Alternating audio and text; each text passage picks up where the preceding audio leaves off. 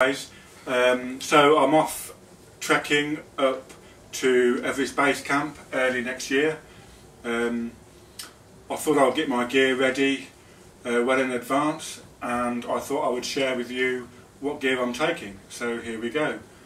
So typically most people doing Everest Base Camp, they will be taking 2 packs with them. They'll be taking a rucksack like this. In addition to that, they'll also be taking a large pack like this. I'm just going to take this off a second. So typically trekkers will go with an agency and they'll be using the services of a guide and a porter. What usually happens, they give this pack here, which they're given about a maximum of about 10-15 kilograms for the porters to take, and then the trekkers themselves take a 30 or 40 litre rucksack, which they take as a day pack to carry things like their waterproofs, snacks, extra warm clothing, camera gear and a few books and stuff. But I'm not going to be doing that. The purpose of this video and what inspired me is that every video I seem to look at on YouTube, people are doing the same thing. They're taking 2 packs, but I'm going to show you what I'm going to take, and for one, I'm certainly not going to take this pack. So this pack can go away, and that leaves me with this. And I'm pretty confident. I've already done Everest Base Camp a few years ago. I've done the Annapurna circuit, the Inca Trail, a few treks in the Alps, and I'm pretty confident that everything I've got in this pack, even though it's only a 33 litre, will be sufficient for what you need for Everest Base Camp, even though it is in the winter. So here goes. This pack, as it is, weighs just under 7 kilograms. That is minus food and water. I won't be taking any food other than maybe mints, a few sweets, and maybe a couple or 3 litres of water, whatever that weighs. So here we go.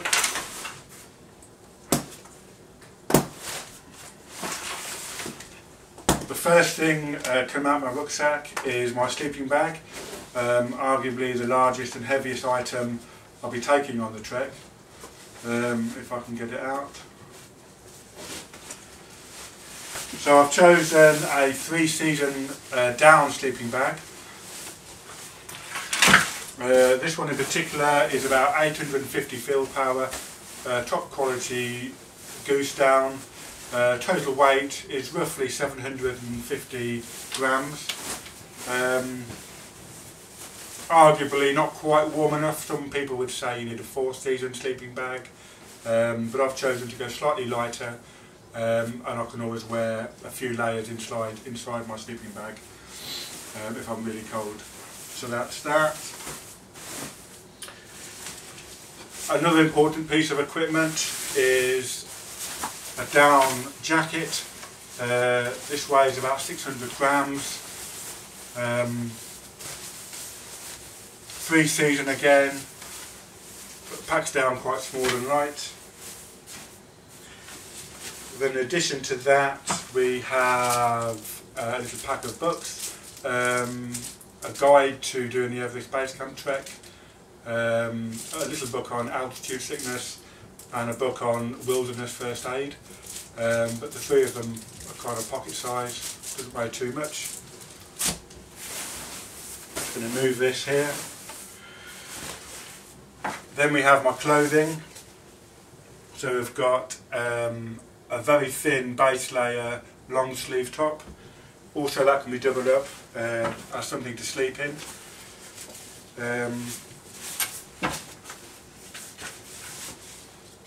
Socks and undies. Basically I've chosen smart wool socks. I'm taking a total of 3 pairs. I'm going to vary the weight of the socks.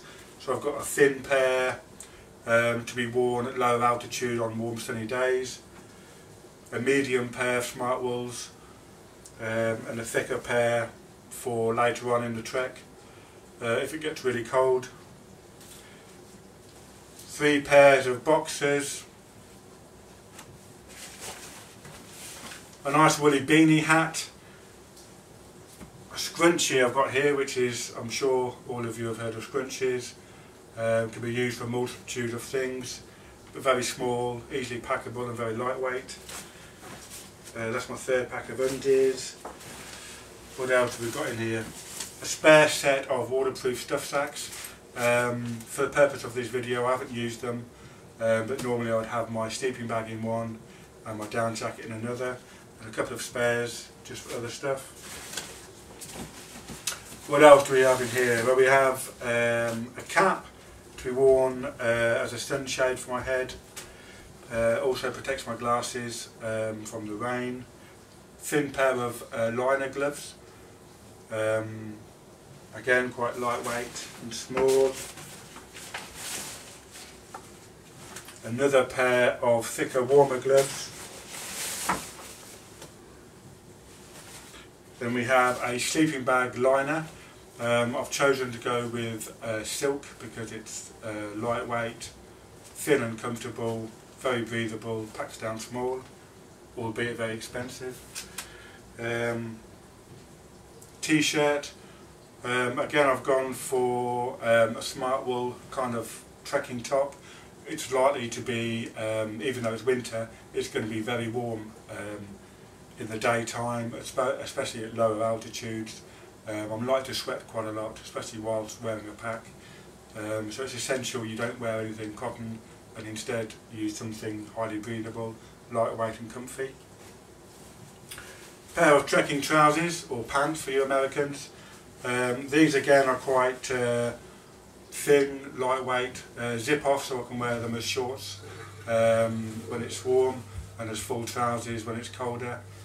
They're kind of shower proof and packed down quite small and light, about 300 grams. What else do we have in here? It's like Christmas. Second glove. I've got a lightweight, kind of a thermal layer, come fleece, long sleeve top with a hood. That's one of my biggest items after my down gear. That weighs about 400 grams, compact's relatively small compared to a traditional fleece, and is more wind resistant than a traditional fleece also. Waterproof jacket. I'm actually in 2 minds whether I need to take a waterproof. Some would say, you know, I'm trekking in the Himalayas, not taking waterproofs is absolutely crazy. Realistically, it's going to be winter, it's not going to rain much. The forecast for that time of year is not really any rain at all, it's very rare. If anything, it's going to snow.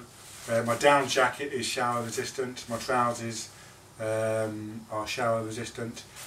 This waterproof, however, only weighs 200 grams, packs down really, really small, down to about the size of a large apple. If anything, it acts as another layer. It's very breathable, very windproof, and for the sake of a couple of 100 grams, I'm going to take it anyway. What else do we have? Document wallet. So this is where I'll keep all my money, all my bank cards, passport, flight documents and tickets, photocopies of important documents, everything of importance pretty much, document and money wise, goes in there.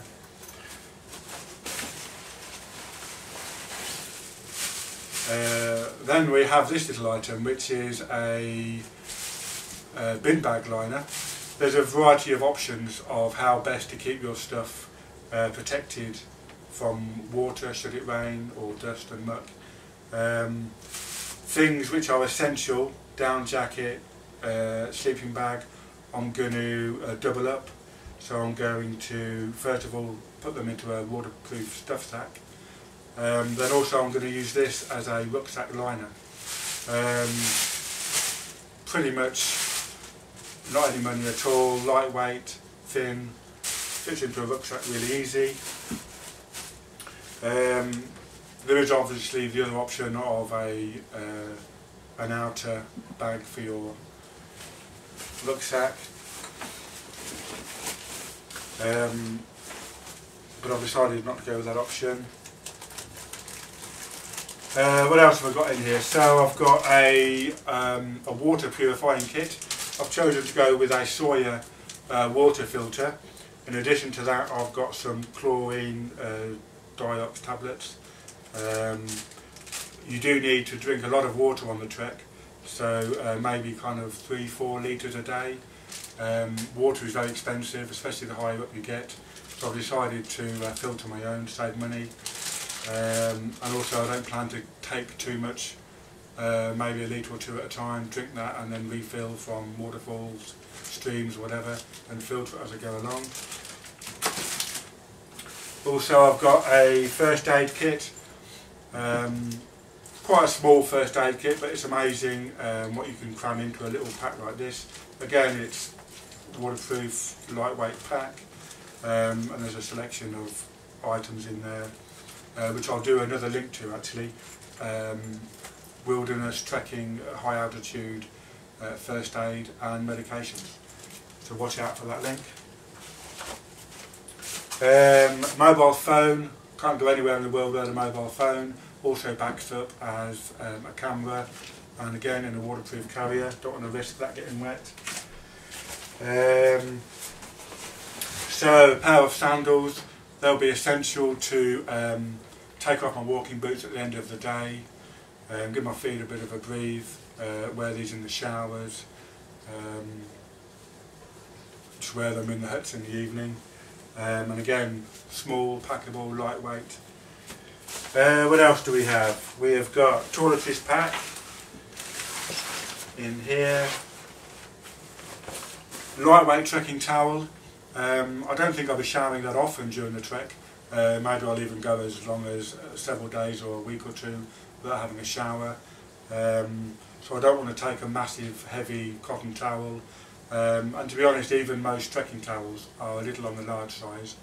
So I'm going to take this little tiny one here. Plenty sufficient, I think. Folds out to kind of this size. Plenty big enough really for one person. Then I've got my toiletries bag here. Toiletries bag, miscellaneous bag, and last but not least, I've got my toiletries bag, or toileting bag as opposed to toiletries. So in there I've got wet wipes, compressed toilet roll and hand sanitizer gel. I don't think any of the toilets in the huts en route to base camp will have toilet rolls, so it's essential you take your own. I'm quite conscientious of hygiene, don't want to get any stomach bugs to cramp my trek. And also wet wipes can be a make-do wash if you don't want to have a shower during the trek. So that's that pack. And of course, not forgetting walking boots. I'm not wearing at the moment. Lightweight, canvas and Gore-Tex lined, or waterproof guide, doesn't have to be Gore-Tex obviously. Ankle boots, reasonable amount of support, but lightweight, flexible, comfy, don't need breaking in. So that's what I'll be taking. So, in case you're wondering what's in these two little bags, toiletries bag, miscellaneous. In the toiletries bag we have toothbrush, toothpaste. I've chosen to go with a full tube of full weight, full fat toothpaste. Can't see any point in saving weight on taking half a tube or a tiny tube. I'm going to be trekking for a few weeks, so this should be sufficient. Toothbrush, a backup toothbrush, small and lightweight just in case. Don't want to risk not being able to clean my teeth. Travel wash, doubles up as shower gel, but also as a fabric wash. I can clean my own clothes and undies. As I said earlier, I'm only taking 3 pairs of boxers, 3 pairs of socks, so that'll be invaluable. A spork, arguably I don't need it, but it's small, it's lightweight, I'm going to take it anyway, you never know.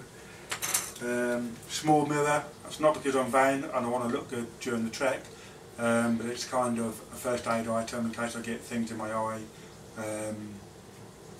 whatever. Spare torch, mini mag light. Sun cream, high factor 30, but you can go as far as 40 or 50. Nail scissors, high sun protection factor lip balm, and that's pretty much it for the toiletries bag. And in the miscellaneous bag we have a head torch, travel plug adapter, spare bungee cord, sewing kit, super glue, padlock.